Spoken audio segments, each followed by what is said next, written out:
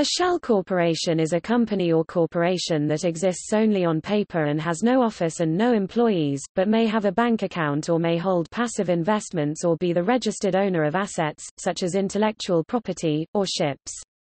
Shell companies may be registered to the address of a company that provides a service setting up shell companies, and which may act as the agent for receipt of legal correspondence, such as an accountant or lawyer. The company may serve as a vehicle for business transactions without itself having any significant assets or operations. Sometimes, shell companies are used for tax evasion, tax avoidance, and money laundering, or to achieve a specific goal such as anonymity. Anonymity may be sought to shield personal assets from others, such as a spouse when a marriage is breaking down, from creditors, from government authorities, besides others. Shell companies do have legitimate business purposes. They may, for example, act as trustee for a trust, and not engage in any other activity on its own account. This structure creates limited liability for the trustee. A corporate shell can also be formed around a partnership to create limited liability for the partners, and other business ventures, or to immunize one part of a business from the risks of another part. Shell companies can be used to transfer assets from one company into a new one, while leaving the liabilities in the former company.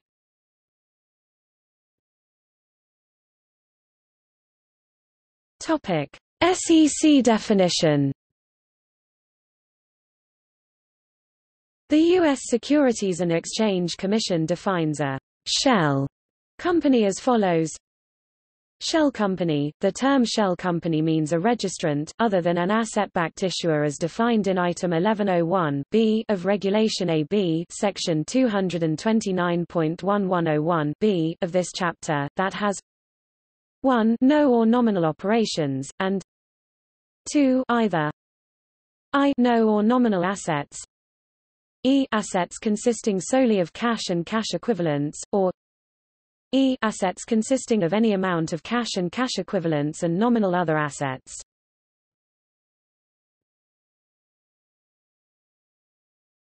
Topic: Background. Some shell companies may have previously had operations that shrank due to unfavorable market conditions or company mismanagement. A shell corporation may also arise when a company's operations have been wound up, for example following a takeover, but the shell of the original company continues to exist. The term shell corporation does not describe the purpose of a corporate entity, but in general is more informative to classify an entity according to its role in a particular corporate structure, e.g. holding company, general partner, or a limited partner. Shell companies are a main component of the underground economy, especially those based in tax havens. They may also be known as international business companies, personal investment companies, front companies, or mailbox companies. Shell companies can also be used for tax avoidance. A classic tax avoidance operation may utilize favorable transfer pricing among multiple corporate entities to lower tax liability in a certain country, e.g. double Irish arrangement. A special purpose entity, used often in the context of a larger corporate structure, may be formed to achieve a specific goal, such as to create anonymity.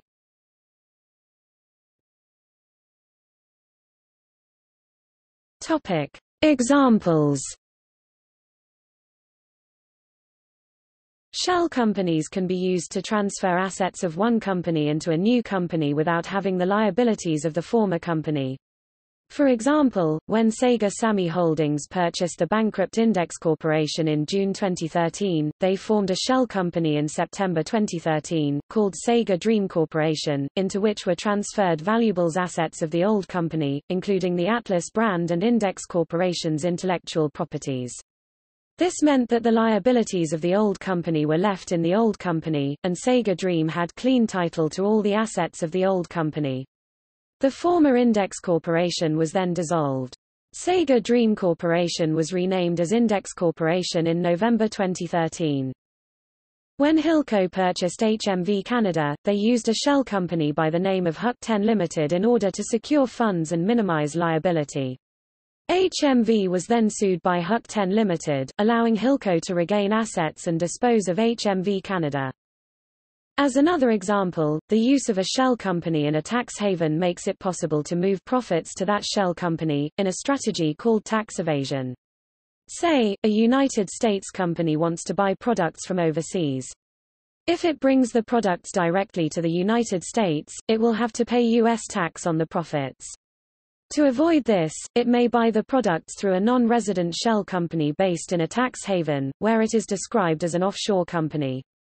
The shell company would purchase the products in its name, mark up the products and sell them on to the U.S. company, thereby transferring the profit to the tax haven. The products may never actually physically pass through that tax haven, and be shipped directly to the U.S. company. As the shell company is not based in the United States, its profit is not subject to U.S. income tax, and as it is an offshore company in the tax haven jurisdiction, it is not taxed there either. Under the tax haven law, the profits are deemed not to have been made in the jurisdiction, with the sale deemed to have taken place in the United States. As U.S. personal income tax is significantly less important than corporate income tax, U.S. company executives would claim a salary or fees, consulting fees, etc. from the company's profits. In addition, there are several shell companies that are used by broadcasting groups to circumvent FCC limits on television station ownership. For example, Sinclair Broadcasting Group forms local marketing agreements with stations owned by Cunningham Broadcasting and Deerfield Media. Nearly all of the stock of Cunningham Broadcasting is controlled by trusts in the name of the owner's children. Other examples include Nexstar Media Group controlling television stations owned by Mission Broadcasting and Vaughan Media.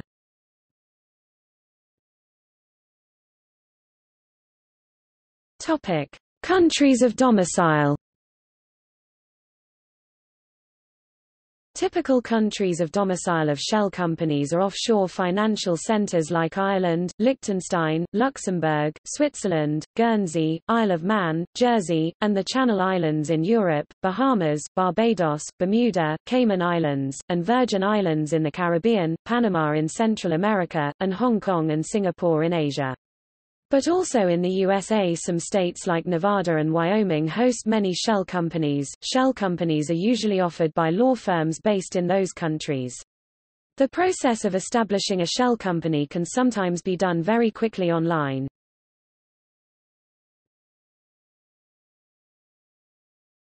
Topic: Abuse.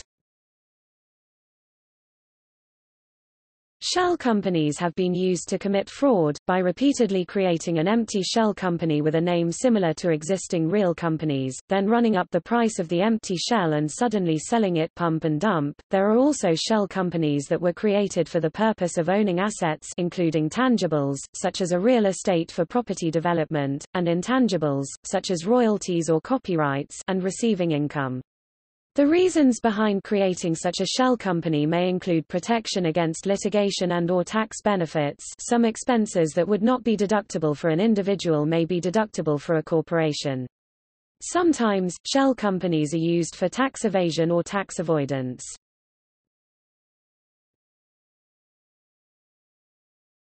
Topic: Offshore leaks.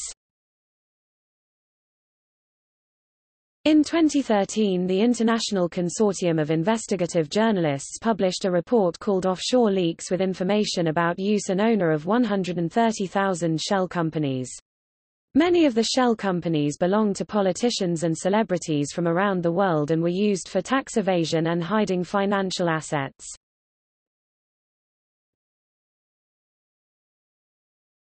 Topic: Panama Papers.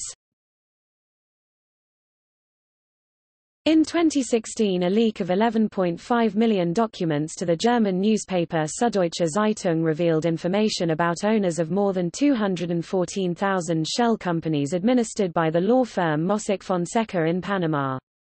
The shell companies were used by politicians, businessmen, autocrats, and terrorists from around the world for tax evasion and other illegal activities.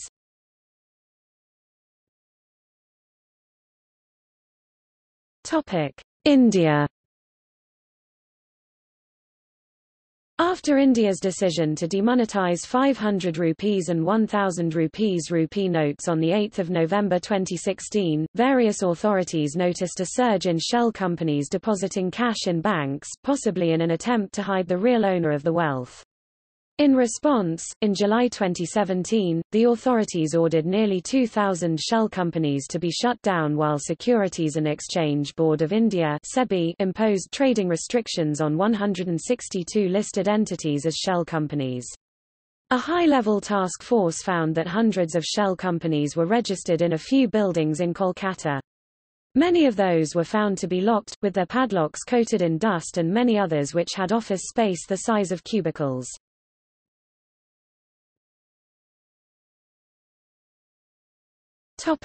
Regulation. Since shell companies are very often abused for various illegal purposes, regulation of shell companies is becoming more important to prevent such illegal activities.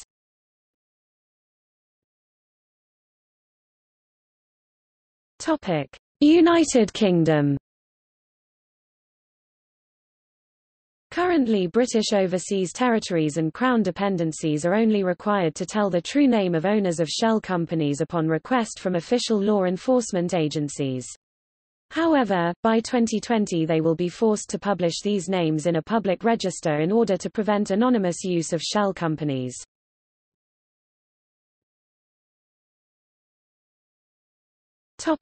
United States.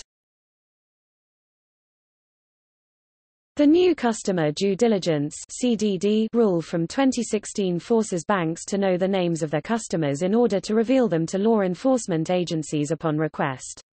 Thereby, anonymous misuse of shell companies shall be prevented. The rule is administered by the Financial Crimes Enforcement Network (FinCEN).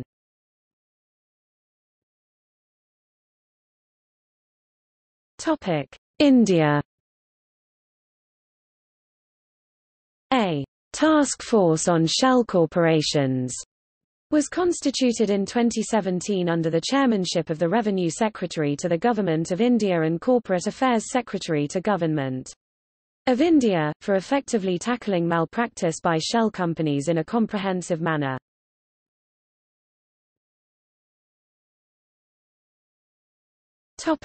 See also: